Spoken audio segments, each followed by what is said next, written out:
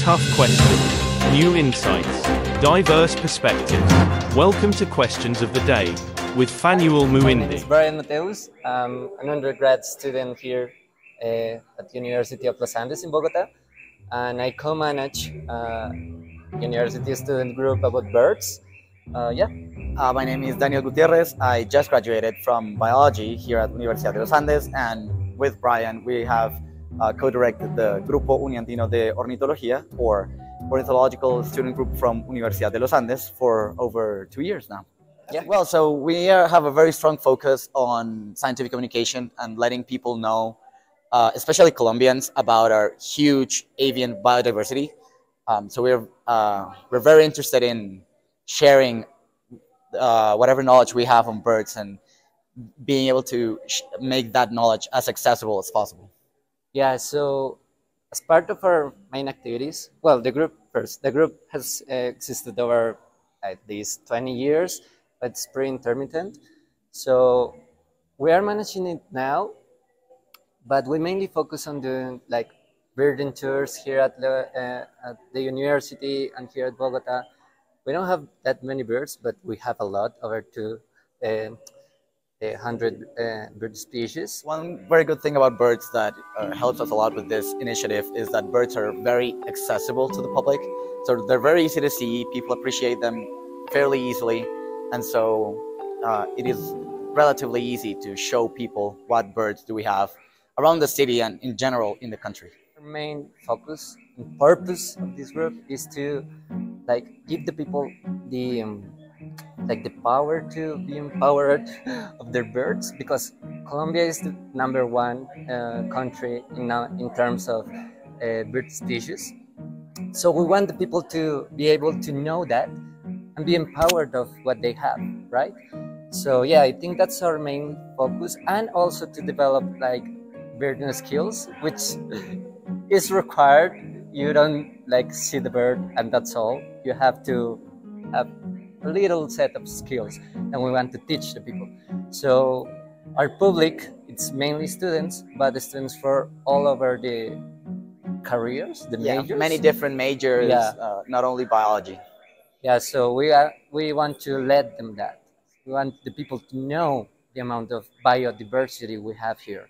That's our main goal. That is a great advantage that we have here in the university, because our campus is not that big, but it has a lot of green, and being by the foothill of the Andes, which are considered one of the greatest hotspots of bird biodiversity in the world, not only in the amount of species that we can find, of net species, but also on the amount of species that take over in each side. So the species that we can see in the Andes here in Bogota, we're at 2,600 meters above sea level, will be very different than the ones that will be found just 500 meters lower or higher. So being by the foothill is very advantageous in that sense, because we get over 70 species on our campus, and many of them are adapted or know how to dwell in an urban environment. So we can show the public a lot of species and a lot of diversity as well. So some species that are very colorful and very charismatic in that sense, but then others that perhaps don't have very bright colors, but have other characteristics, so their vocalizations or their ecology that is very unique or very special.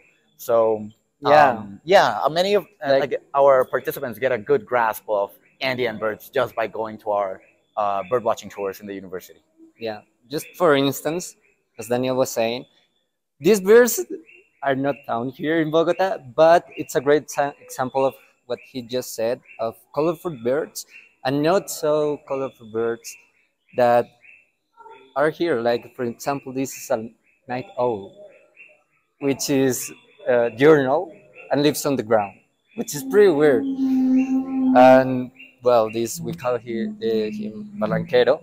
These are so as part of our activities, we want to share the birds that are not necessarily here in Bogota at the campus, but in Colombia, in order to give people that empowerment of knowing what the birds they have, because most of the people don't know all of these colorful and beautiful birds.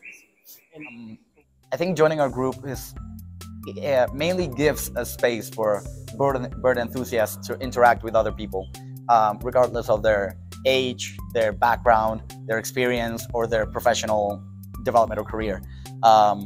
So I think that's one of the main contributions that we can have in our group, but also as our group has been expanding, we believe that we can also give the opportunity to younger researchers to get their first steps in doing research and learning what type of research we can do in ornithology, and hopefully we can contribute to teaching a new generation with whatever experience we have gained up to now in our careers. Yeah, I guess that's part of our legacy. We want to give the people, the new researchers, like some tools in order to be able to do some new research about Colombian birds. Just this semester, we expanded our team.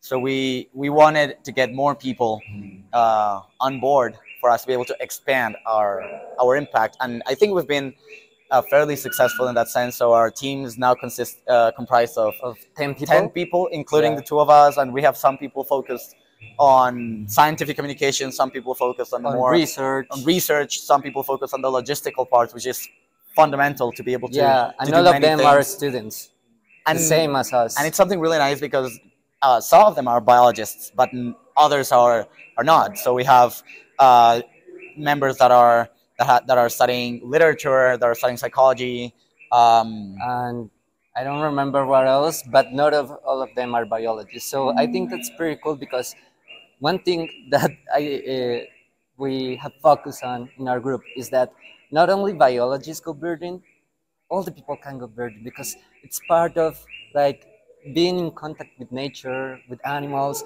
Birds are by far the easiest ones to see, right?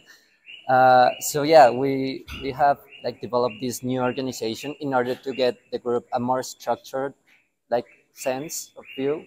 Yeah, at the end of the day, I think we are targeting, or the goal that we are targeting is for Colombians to not only know but appreciate the national treasure that we have here in our country by having all of these huge diversity of birds, and that is not found like this in any other part of the world. Like we have 2,000 bird species for a fairly small country. So that is a unique thing, and it's something that we aim for people to recognize and to appreciate, to the point that birds have to be protected, the environment has to be protected. And it can seem like a very high goal, but we've noticed that by doing small steps and by getting more people thrilled with birds and hooked up on going to see birds, we can hopefully eventually get a snowball effect, and those people will then go on to have their own influence in other people, and so on and so forth. And hopefully we can put a little grain of sand in contributing to conservation of birds in Colombia.